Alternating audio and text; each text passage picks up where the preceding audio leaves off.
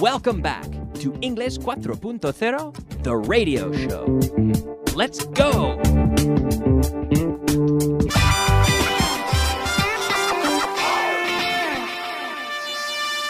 Advanced. All right, advanced students, welcome back. Yes, and welcome to Class 40. The big 40. That's right, 40. Already, I can't believe the show turns 40 today. Yes. Well, I'm still getting used to this show. Believe it or not, I'm still getting used to it. I'm still getting accustomed to recording it.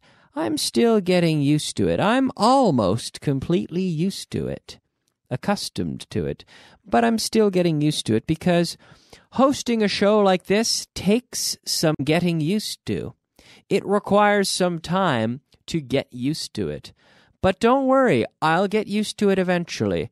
I'm getting used to it. Are you getting used to listening to this show?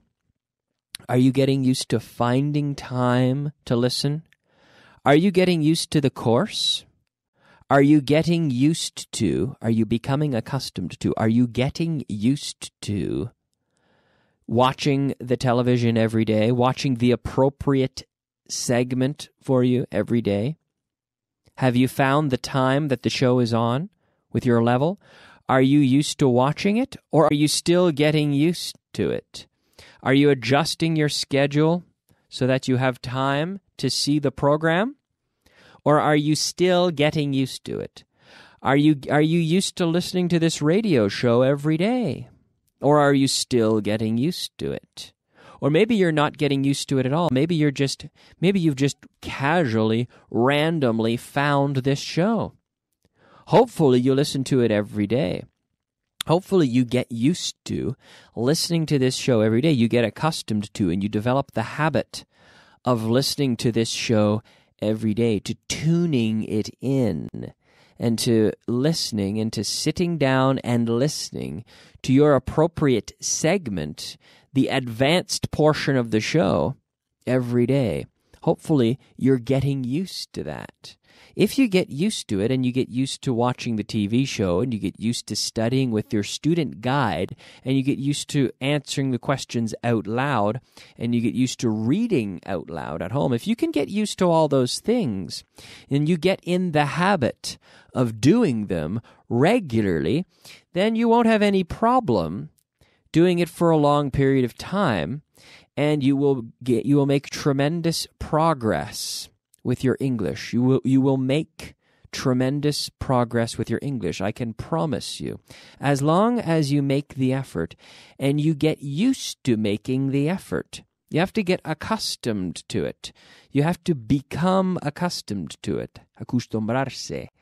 To get used to. You have to get used to doing it. You have to get used to making the effort. Now, are you used to this structure? Are you used to practicing it? Are you used to hearing it? Because I've just said used to probably 50 times in the last 2 minutes and 24 seconds. So hopefully, 3 minutes and 24 seconds. Hopefully, you are used to the structure by now. But if you're not, this is yesterday's structure. This is a review. You should be used to this by now. If you've seen it on TV and you've heard the class yesterday and you've been studying in your student guide at home, you should be used to this structure by now. But if you're not, let's try a little translation. It's time to test you. You can test yourself with a little bit of translation. Are you ready? I'm going to give you, I don't know, maybe 5, maybe 10. We'll see how it goes. We'll see how we're feeling here. A few sentences of translation. Are you ready? Let's go. Translation. Okay, translation. Translate the following into English. Ya te acostumbrarás. You'll get used to it. With the contraction, always. You will. You'll get used to it. You'll get used to it. Okay. The second one. Pues más vale que te acostumbres a ello. Pues más vale que te acostumbres a ello. Well, you'd better get used to it. Well, you'd better get used to it. No estoy acostumbrado a mi cama nueva. I'm not used to my new bed. Ahora tendré que acostumbrarme a esta. Now, I'll have to get used to this one. Yes, I'll have to get used to this one. Tendré que acostumbrarme a una nueva dieta. I'll have to get used to a new diet. That's right. I'll have to get used to a new diet. I will have to, with the contraction, I'll have to get used to a new diet. Supongo que me tendré que acostumbrar. I guess I'll have to get used to it. Tendré que acostumbrarme a vivir en la cárcel. Uf, qué fuerte, ¿no? Tendré que acostumbrarme a vivir en la cárcel. I'll have to get used to living in prison. En la cárcel, in prison. No puedo acostumbrarme a esta humedad. That's why I don't live in Alicante. No puedo acostumbrarme a esta humedad. I can't get used to this humidity. I can't get used to this humidity. Se están acostumbrando el uno a la otra. They're getting used to each other. They're getting used to each other. Yes, they're getting used to each other. Good. All right. So to get used to is to become accustomed to. And to be used to is to be, well, accustomed to. But we use the word used instead of accustomed much more often. We say used to. Be careful with the pronunciation. Used to, used to, used to.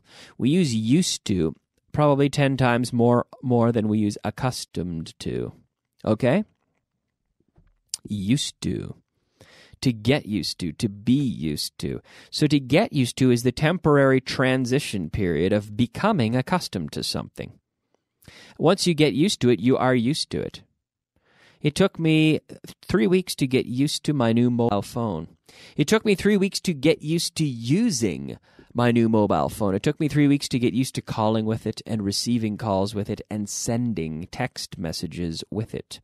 But now I'm used to it. I'm used to it. I don't need to get used to it anymore because I'm already used to it. Okay? Expression of the day. Whoa, yes, folks, it is time now for the expression of the day. Yes, the expression of the day today is like a hawk. Like a hawk. You know the hawk, the bird. A hawk. It's like a falcon. A hawk. Like a hawk. But this is, we like a hawk, or we often say to watch someone. Like a hawk. Which is essentially to watch someone very carefully. He was watching me like a hawk. I went into the store and the shopkeeper was watching me like a hawk. He must have thought I was going to steal something because he was watching me like a hawk. He wouldn't stop looking at me. He was staring at me. He was watching me like a hawk in the store. Incredible. He wouldn't take his eyes off me. To watch me like a hawk. Yes, to watch someone like a hawk means to carefully watch them, and you're watching their movements, right? Sometimes football players, a defensive player will have to follow a very skilled offensive player and watch them like a hawk. The coach will say, okay, watch Ronaldo like a hawk. Whatever he does, you follow him. You watch him closely and make sure he doesn't get any offensive opportunities. Watch him like a hawk. Monitor him carefully, okay? To watch someone like a hawk. H-A-W-K. Hawk. To watch someone like a hawk. And that's our expression of the day today. All right. Unless you disagree, I would like to move on. I'm going to move on unless you disagree. I'm going to change the subject unless you want me to keep talking about that expression. Unless you want me to keep talking about that expression, I'm going to move on. Unless you think you need more practice with the expression, I'm going to move on. I'm going to move on unless you think you need more practice with the expression. Unless you have already mastered the word unless, I'm going to talk about it. We're going to spend a few minutes practicing it unless I change my mind. Unless. Okay. Unless. Yes. So unless, a no ser que, in English. A no ser, in Spanish you say a no ser que. The plant will grow if you water it every day. So logically, you could change it to the negative and say, listen, Kyle, it won't grow unless you water it every day. Okay, that's the drill. Let's try this. En voz alta. Out loud. Be sure to answer the questions. Respond out loud, always. He will play well if he trains hard. So he won't play well unless he trains hard. You'll learn English if you study hard. You won't learn English unless you study hard. Very good. You'll learn if you listen to the teachers. You won't learn unless you listen to the teachers. You'll learn if you repeat out loud. You won't learn unless you repeat out loud. You'll learn if you make enough effort.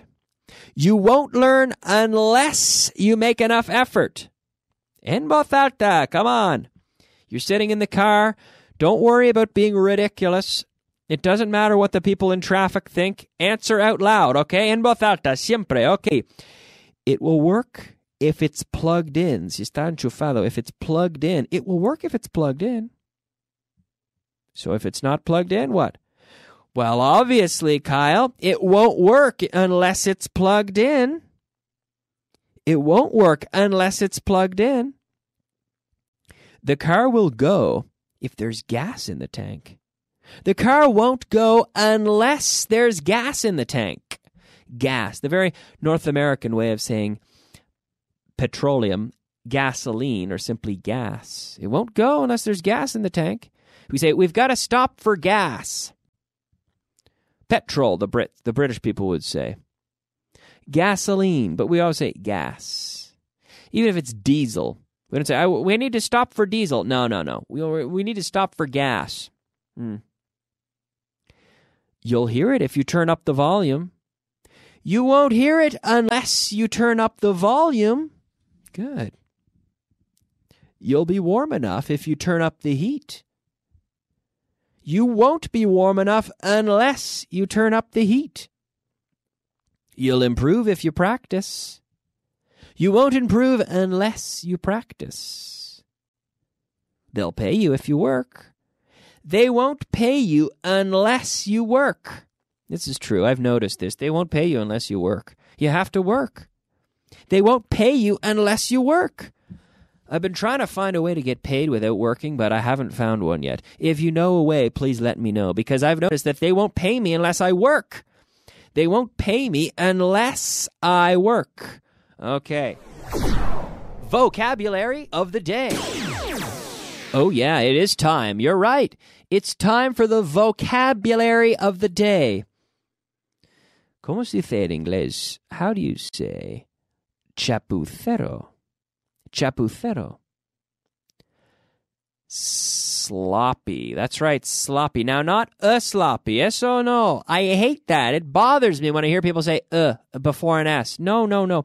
Sloppy. It starts with the mouth. It does not start in the vocal cords. There's no action in the vocal cords. Sloppy. Sloppy. Retirar. Right. To withdraw. To withdraw. Good. No me extraña que. No wonder. No wonder. No wonder he moved. He couldn't stand the cold weather. No wonder. No me extraña que. No wonder. No wonder. Good expression. That's a great expression, isn't it? No wonder. Elaborar.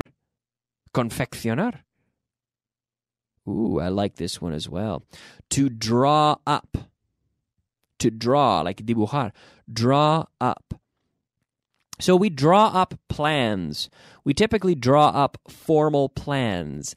Architects will draw up blueprints or formal documents. Lawyers will draw up a contract. Elaborar un contrato. To draw up a contract. Okay? So you're preparing formal documents. We draw up blueprints for a building, the design. We draw up a contract. We draw up an official proposal. So it's used for official documents or formal documents, we can say. To draw up. That's a good one. Don't forget that. To draw up. Did you draw up a contract yesterday? Yes, I drew up a contract yesterday. Did you draw up the plans? Yes, I drew up the plans. Very good. Fiscón. Cotilla. Nosy. Nosy. He's very nosy. He's always trying to find out things that aren't his business because he's so nosy. He's very, very nosy. Nosy. Like nariz, nose, nosy. He's putting his nose, like he's putting his face. He's putting his nose. He's trying to get into things that aren't his business. He's nosy, right? He's nosy. N-O-S-Y. Nosy. Cotilla. Okay, very good. Now, finally, before we go, we have about 1 minute to fall out with someone. To fall out with someone. Pelearse con alguien. Phrasal verb, to fall out. Ask me if I fell out with my brother last month. Kyle, did you fall out with your brother last month? No, I didn't fall out with my brother. I've never fallen out with him. Ask me if I fell out with my neighbor. No, I didn't fall out with my neighbor. Ask me if I fell out with my mother. Did you fall out with your mother? No, I didn't fall out with my mother. No. I didn't fall out with my father. I've never fallen out with anyone. Did you fall out with your friend John? Just to practice in the affirmative. Yes, I fell out with my friend John.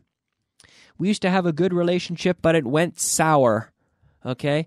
We lost the relationship. We fell out. Okay? Okay?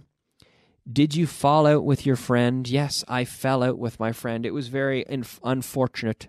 Well, I'm going to fall out with the studio technicians unless I finish the show right now because they're saying, Kyle, you're out of time.